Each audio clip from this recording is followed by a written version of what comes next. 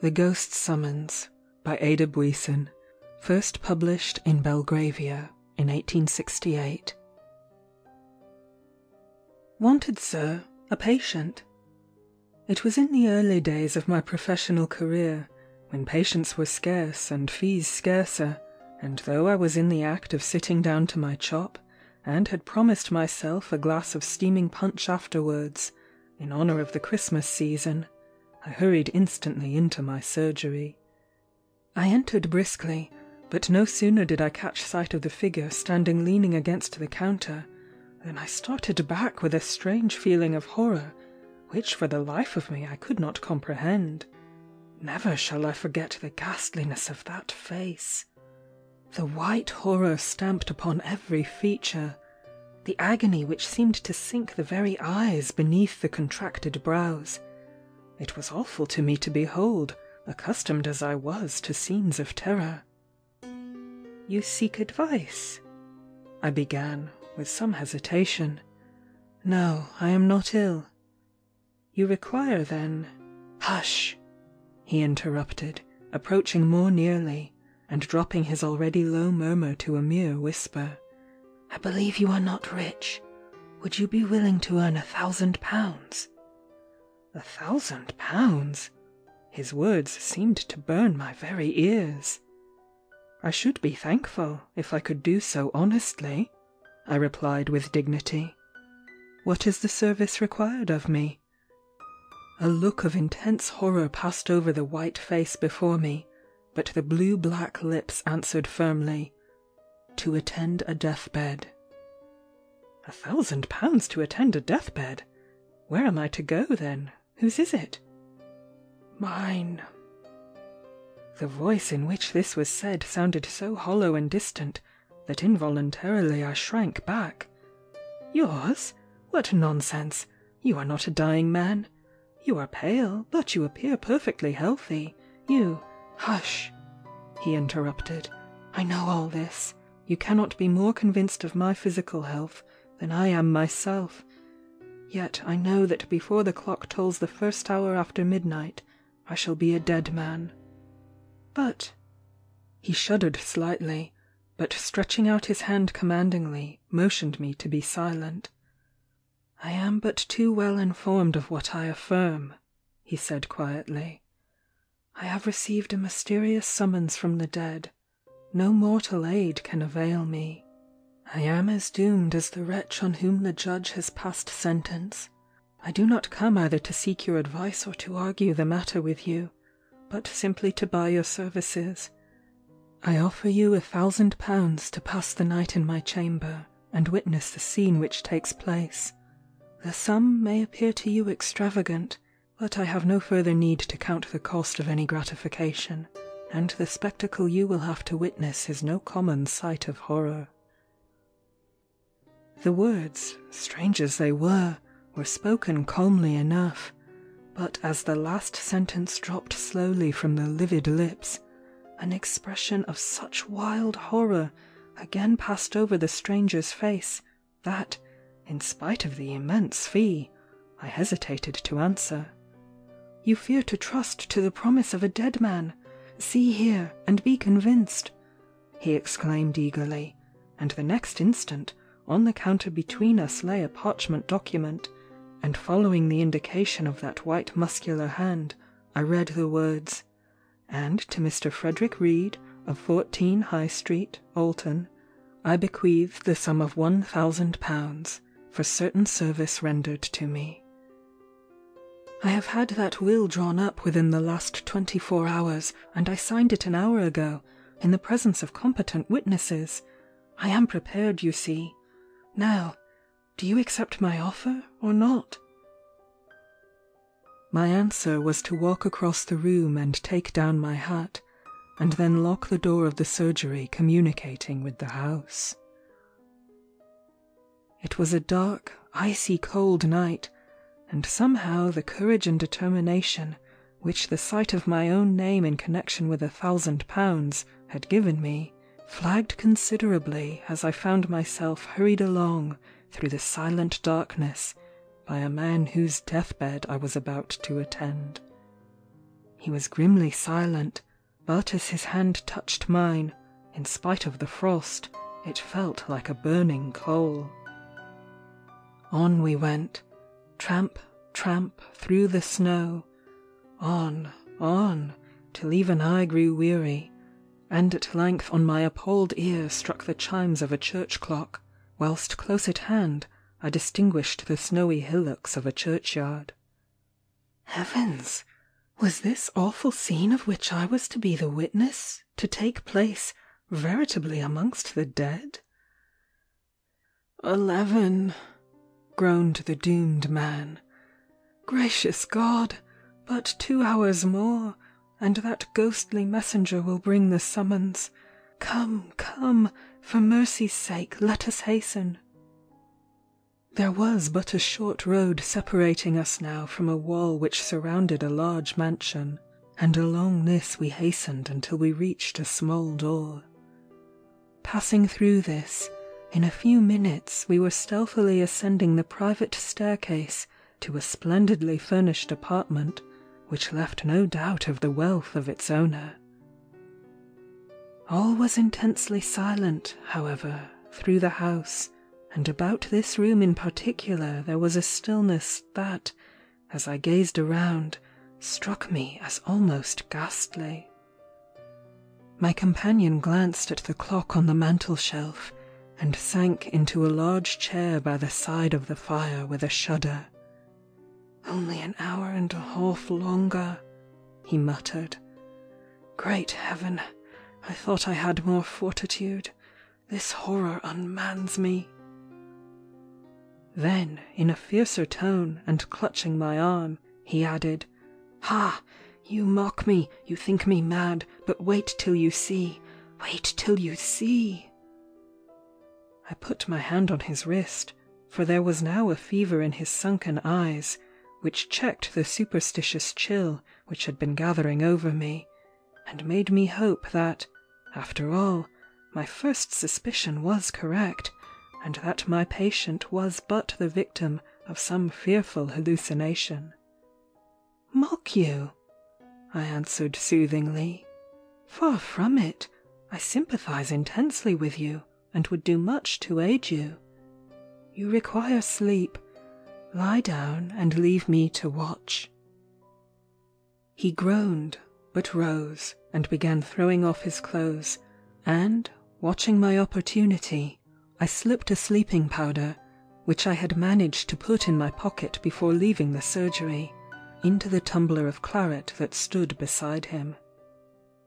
The more I saw, the more I felt convinced that it was the nervous system of my patient which required my attention, and it was with sincere satisfaction I saw him drink the wine, and then stretch himself on the luxurious bed. Ha!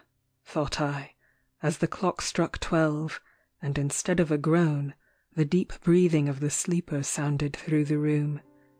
You won't receive any summons tonight, and I may make myself comfortable. Noiselessly, therefore, I replenished the fire, poured myself out a large glass of wine, and, drawing the curtain, so that the firelight should not disturb the sleeper, I put myself in a position to follow his example. How long I slept I know not, but suddenly I aroused with a start, and as ghostly a thrill of horror as ever I remember to have felt in my life. Something, what I knew not, seemed near, something nameless, but unutterably awful. I gazed round. The fire emitted a faint blue glow, just sufficient to enable me to see that the room was exactly the same as when I fell asleep, but that the long hand of the clock wanted but 5 minutes of the mysterious hour which was to be the death moment of the summoned man. Was there anything in it, then? Any truth in the strange story he had told? The silence was intense. I could not even hear a breath from the bed, and I was about to rise and approach, when again that awful horror seized me, and at the same moment my eye fell upon the mirror opposite the door, and I saw— Great heaven! That awful shape! That ghastly mockery of what had been humanity! Was it really a messenger from the buried, quiet dead? It stood there in visible death clothes, but the awful face was ghastly with corruption, and the sunken eyes gleamed forth a green glassy glare, which seemed a veritable blast from the infernal fires below.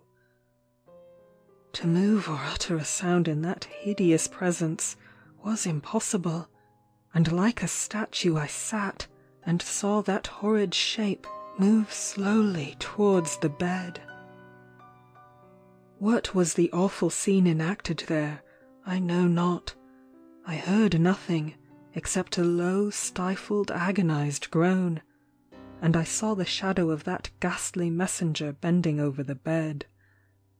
Whether it was some dreadful but wordless sentence its breathless lips conveyed as it stood there, I know not, but for an instant the shadow of a claw-like hand, from which the third finger was missing, appeared extended over the doomed man's head, and then, as the clock struck one clear silvery stroke, it fell, and a wild shriek rang through the room, a death shriek.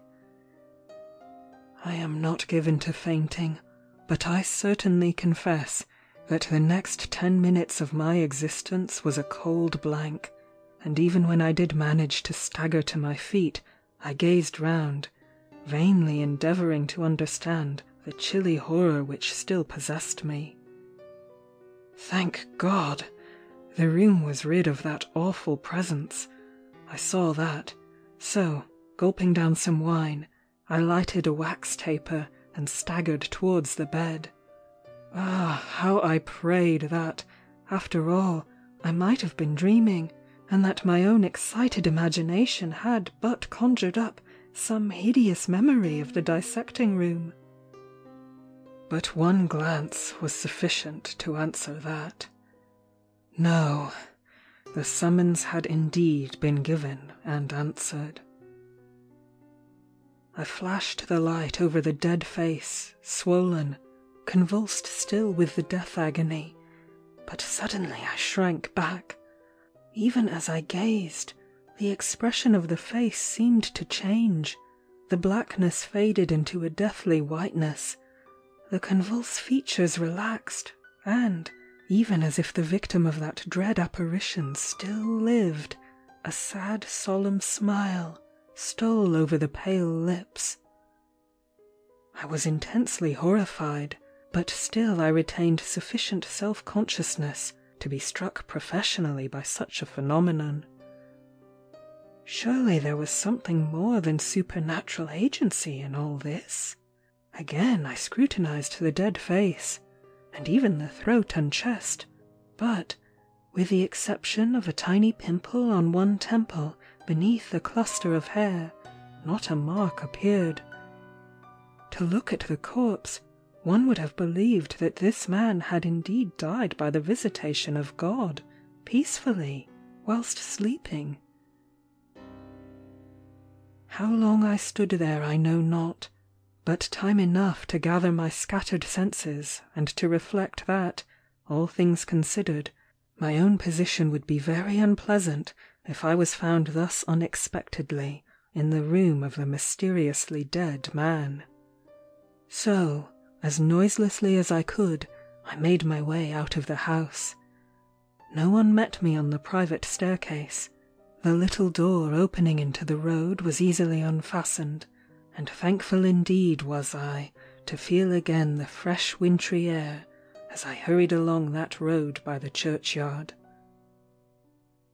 There was a magnificent funeral soon in that church, and it was said that the young widow of the buried man was inconsolable. And then rumours got abroad of a horrible apparition which had been seen on the night of the death, and it was whispered the young widow was terrified and insisted upon leaving her splendid mansion.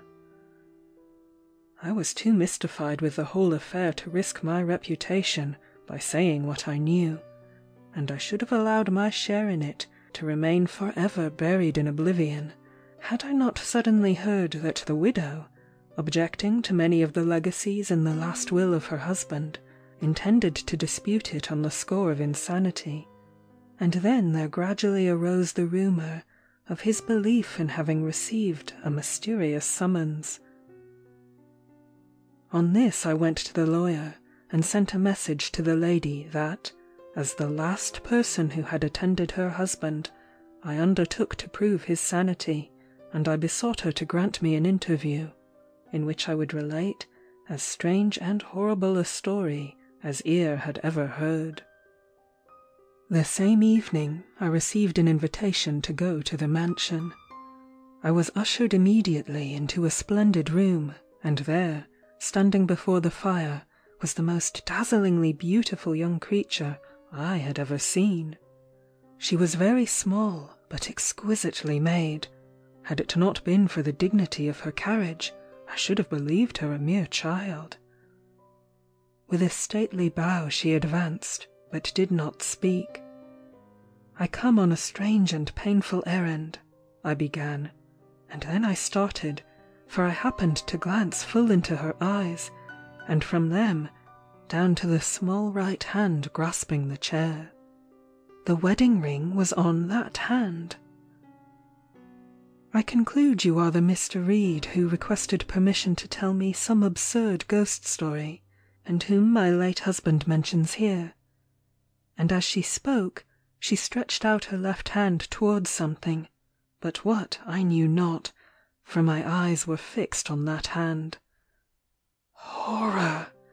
White and delicate it might be, but it was shaped like a claw, and the third finger was missing. One sentence was enough after that. "Madam, all I can tell you is, that the ghost who summoned your husband was marked by a singular deformity. The third finger of the left hand was missing," I said sternly, and the next instant I had left that beautiful, sinful presence. That will was never disputed. The next morning, too, I received a cheque for £1,000, and the next news I heard of the widow was, that she had herself seen that awful apparition, and had left the mansion immediately. End of the Ghost Summons.